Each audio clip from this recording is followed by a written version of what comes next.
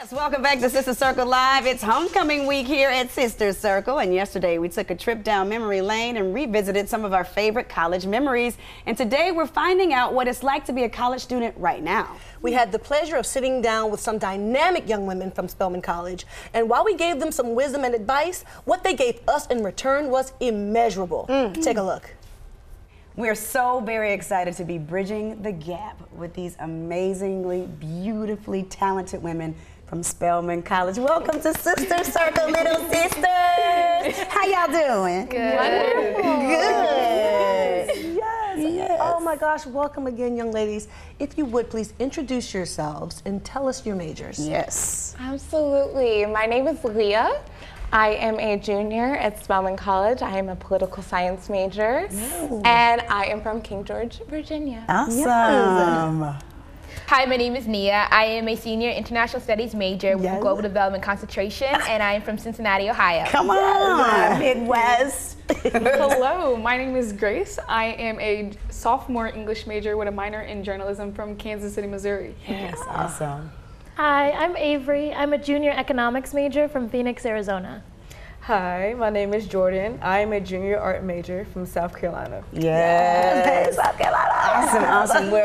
We're just very happy to just sit down and have a candid conversation. Like, we want y'all to tell us what's going on, tell us what's good, what's bad, what's indifferent, and then you guys can chat with us. I mean, we're not experts on life, but we've lived a little life, huh, Tree? Just a little bit. Just a little bit of life. And both of us are alums of HBCUs. So why Spelman for you ladies? Why did you choose an HBCU? And anybody can go. I personally feel that Spelman in and of itself is a very specific area of excellence that I wanted to immerse myself in, and I saw a very unique opportunity for me to surround myself with women that are dedicated, that are passionate, that have a mission, a goal, and an understanding of their purpose. And I very much so believe that being in an environment where you're around women like that allows you to see even more clearly where you are best suited to thrive. Yes. And so I'm very inspired by the women that are around me, and I'm very inspired to walk further into who I am as a person and being in that environment. Yes. And so that's why. Well, that was spot on right there. Does anybody else want to add to why you chose an HBCU? I also went to predominantly white schools throughout elementary school, high school, all of that. And for a long time, Spelman was my #1 college. I wanted to go there like my entire life. And then when I got to high school, I kind of switched to Howard. But going to Spelman, just every time I walk through those gates, you know when you just get that feeling that something's right, and I knew that was right for me. So I decided to go to Spelman, and I absolutely love it. It was the best decision for me. Yes, yes. All of you get to experience and see Black girl magic every single day. Do you ever sit back and say, wow, I'm amongst the greatest of the greats? When you're on campus, do you ever take a moment to realize how surreal it is? I actually was just having this conversation with my dad not too long ago, and I was just like, sometimes I forget where I'm at. You know, it's like an everyday thing for me to see so many beautiful Black women that are grinding in every single day, so talented, amazing, and I kind of forget, like, this is truly a privilege to be here. Yes. And everyone loves Spelman, but sometimes you forget that I have the privilege to be in this space. So I'm very thankful to just be surrounded constantly, whether it be in the classroom, my on-campus job, whatever it is, being surrounded by so many amazing Black women. Yes, yes, yes. But let's talk about some of your hopes and what you desire to be and where you see yourselves after this time at Spelman. So I'm a senior, and so for the past few months, everything that I've been thinking about is like what I'm going to do when I'm graduating. It's been really nerve-wracking, very stressful, but I'm also really excited. I think when you see like the political climate that's happening right now, it gives me more motivation to do something when I graduate and do something that's going to help the world and my community. And like my biggest, one day I plan to be the first Black female ambassador to China. Yes.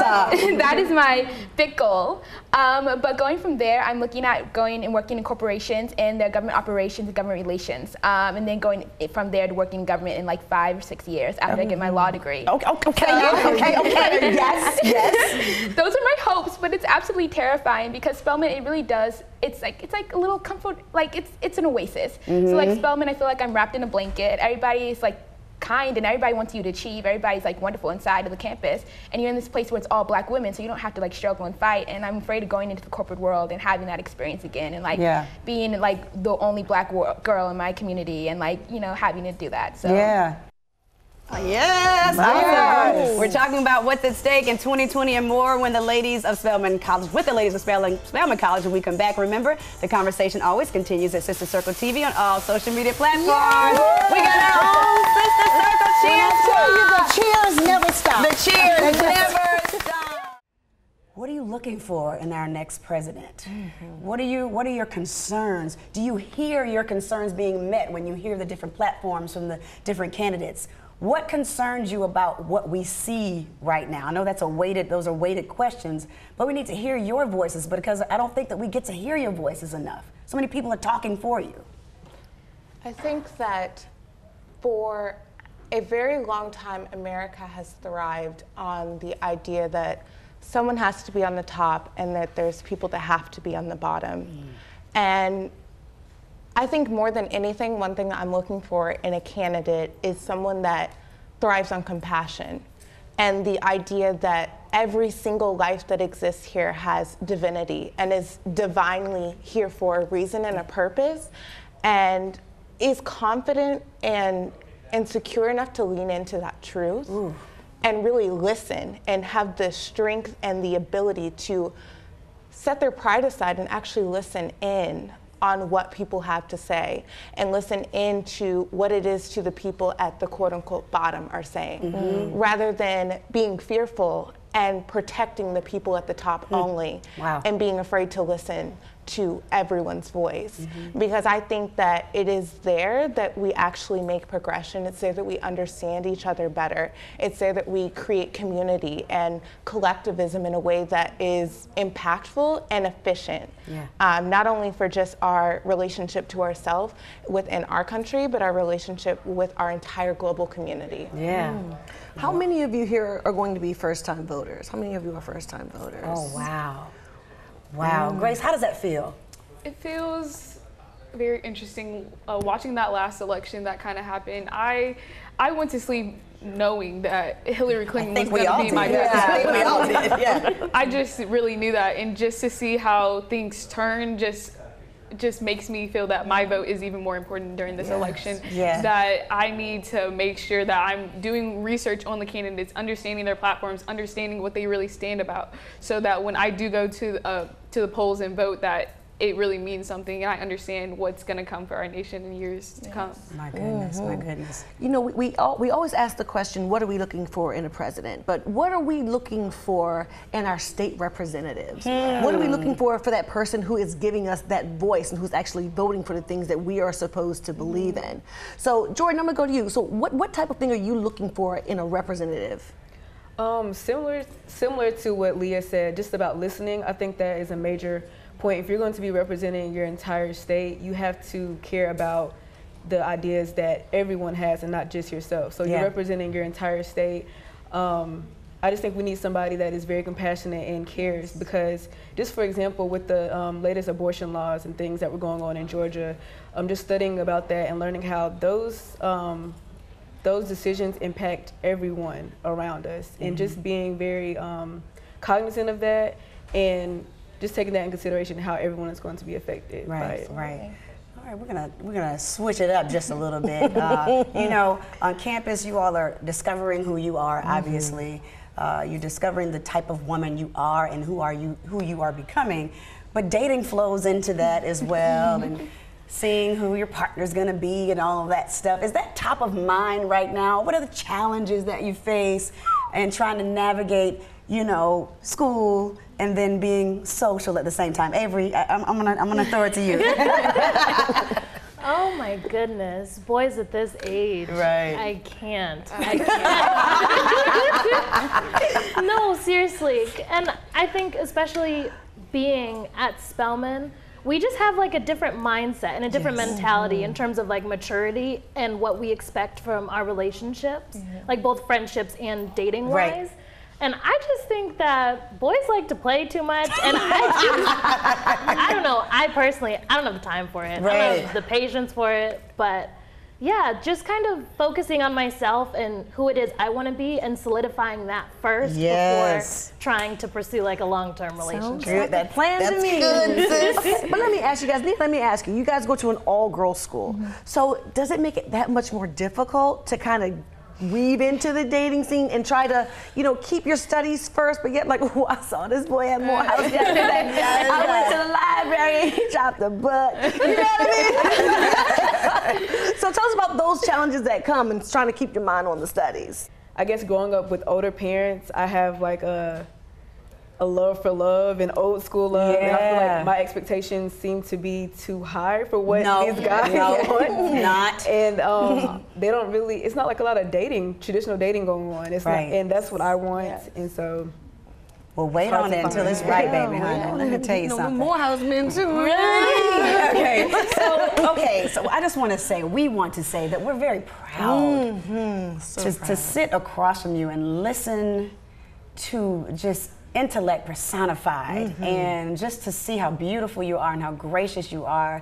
We just want to say thank you for being strong, amazingly beautiful Black women. Yes. We want to say that to you. Do people, do you feel that you get that enough from your older sisters in general? No, I don't. I think that. Say it. I don't know. We don't hear that enough. And like, it feels really good to hear people say that they're proud of us, you know, because, goodness, sorry. It's okay. It's all right. Oh my gosh, I'm so sorry. Don't be sorry for feeling. Just like at the time in our life that we're at, things are so confusing and they're so difficult, and like it just feels really good to hear someone say like, I'm proud of you and I'm proud of what you're doing, because it's all been like pretty negative feedback, like, oh, you're not doing this and this person is like here in her life and she got an A on the test and you maybe didn't, like, so it feels really good to hear like, I'm still proud of you no matter where you're at in life. Right, because we are. And you matter wherever you are in your lives. You matter. That's what you need to hear. This conversation matters. Yes. You need to know that we absolutely, you guys, you influence us, you encourage us because of the way you go after life. Yes. I didn't have the type of grind that you all have. So that in itself is just a beautiful thing. So yes, we are extremely proud of each and every one of you. So you represent, you know, 1,000 women each of you represents 1,000 to 1,500 women at Spelman. So you're representing everybody. It's amazing. And we need to serve you so that you all can serve the next generation. Yes. And we all need to pay it forward. So with that being said, we as big sisters, we as Black women in the community, what can we do to serve you all more? I think reaching out helps a lot, because I mean, I understand that as older women, you guys have busier schedules and things of that nature, and so do we as like students on campus, but it really feels nice when people check in on us, be like, hey, I'm just thinking about you, I hope you have a great week today, or like, hey, if there's anything on your mind, I'm always available to talk. Like, that really does help a lot. Wow, that's good, that's good. Wow, that was powerful and impactful, but after the break, the ladies have some questions for us. Yay. Oh, she almost took me out of it. I know, right? What are some questions you have for us? I hope we can answer them. I hope so. Anyone? How important has sisterhood been in you guys' lives? Wow. Let me tell you, sisterhood comes in different forms, shapes, sizes, colors, aspects, reasons, and seasons. Yes. I have 4 natural-born sisters, and we love each other through thick, thin, good, bad, the ugly, and all of it. But what I found, and this is not even just about Sister Circle, but I'm going to concentrate on that right now, I found another 3 set of women that I can still pour the same type of love into as if they were my blood. And I love them unconditionally. And it's about circles. It's about who you choose, and it's about finding like-minded people who are on the same direction or on the same journey. Because when you change your mind, you change your thinking, you change your circles, you change your circumstance. So when you decide to do that, sisterhood has a whole new look and a whole new value on it. So when you decide to call someone friend, just make sure they're not there for just that season. Make sure there's someone who edifies you. Always make sure you're not the smartest person in the room. Make sure you have someone that you can always learn from, because we're always constantly teaching each other. So sisterhood is more than just about blood. It's about that connection and that feeling and how you edify each other. Yeah.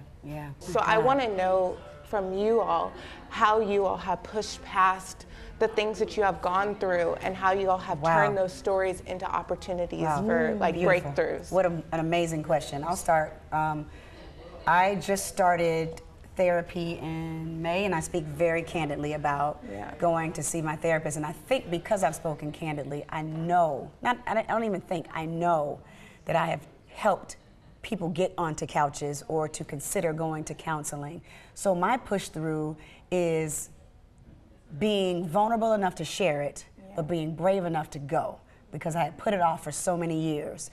And just because we have these lives and we're on television and we have all this success, it's a lot of stuff going on. I'm a mother, I'm a wife, I'm a businesswoman, I'm a very sensitive woman, and I got a lot going on. So to help me unravel that, of course with God's help, He has people that are professional that can help sift through it, help me sift through it. So I had to go back to those times that quote unquote traumatized me to realize that's why I'm like this, and that's why I rationalize like this. So now that I recognize that, I'm using that to say, stop in your tracks, Rashawn, what are you doing? Is this an unrelenting standard? Like now I'm like putting it all together. But be okay with therapy and be okay with talking to somebody. Be okay with blogging about it and talking about those traumatic situations that you've since turned around, and you're helping someone. Giving is the rent we pay for living. So you have to continue to give to people in every facet of your life, Your main goal in this life, I think, is to pull another Spelman sister right here and then catapult her forward. Or if she's not a Spelman sister, but you have so many little sisters that you can start now. So I have done that, and therapy has been the way for me. Yeah, that's amazing. For me, it was allowing myself to succeed. For a lot of people, they have the fear of failure, but a lot of people, they haven't even heard of fear of success, but it's a very real thing. And I found myself in a situation where I would slow down so other people can catch up. But I learned for myself that it's okay to succeed. It's okay to live in my purpose, and it's okay to live in my glow up. And it's okay to not let other people's barriers become my obstacle. And I'm finally growing into my own ability to accept me from my yes-ness. Yes. And it's okay to be yes, because I was supposed to be, because that's how my father made me. I'm supposed to be successful. I'm not supposed to slow down so someone can catch up. I'm not supposed to dim my light because it blinds someone else. And you're not supposed to do the same. Yeah. Wow. Ladies, we thank you so much for being here today. Did you get something out of it? Because we certainly did from you all. Yes, it was amazing. I got a lot of work to do, these young babies. You hear me? But we're very proud of you. We're so glad to have shared space with you, to bridge the gap, if only for a short time. But I believe this is the beginning of a much needed conversation and series that maybe we can continue. Definitely. But again, we love you. Yes. We're proud of you. Very proud. And from this day forward, we'll be here for you. Just even if it's just a check-in. How your grades? Everything good? That's right. Okay, baby. I'll talk to you later. But thank you again, ladies. We appreciate your time today. The amazing women of Spelman College. Yes. Wow. Thank you again. God, was you gonna go into a revival? You got with the baby so good. Yes. How many nuggets you and Rashawn gave them? It was just amazing. Wow, but of course the ladies had questions for you guys as well. And Nia asked, based on the themes from Selena's I Am Your Woman album, for us as Black women, love, pain, and forgiveness are critical themes in our daily lives. How do you build a stronger relationship as a Black woman with love and forgiveness as a focal point through the inevitable pain? Ooh, you just went all the way to the belly of the beast. Oh, okay, so they want both Quad and Selena to answer that question. My God, today. Okay. Well, you have to understand that love, pain, and forgiveness is one full cycle. Okay, and that one is connected to the other. So without one, you normally don't get to skip the cycle. But for me, just personally for me, getting through the pain, even though getting through the pain while I'm going through the process, is being about. It has been instrumental for me to love myself through it, love myself through it, because in doing that, I give myself reservation. It's okay for me to make mistakes. What is my talking today? It's okay for me to make mistakes. It is okay for me to not be okay. So allowing myself, giving myself reservations, and loving myself through the pain, not others, not the focal point on others, but the focus on you. Absolutely. That's how you get through your thing. Reframe that question for me, or just state the question again. How do you, scroll back. How do you get through pain and forgiveness pain and forgiveness and moving on in life? Well, just understanding that we are all human. I think that's it's the starting point, knowing that I too make mistakes. I'm not always perfect. I don't always do it right. I don't always say it right. I don't always give it the right way. You understand what I'm saying? So I think when you know that, you're able to take yourself out of your shoes and place yourself into someone else's shoes and be a little bit more empathetic when it comes down to the mistakes that they may have made. And I think that definitely helps to try to understand each other, and it helps to aid and assist in the process of forgiveness. Oh, that's beautiful. That's how you wrap that thing with a bow. Thank you again to the Spelman College students and all of the young ladies who participated in Bridging the Gap. To watch the full interview, go to our YouTube channel. It is so good. Okay.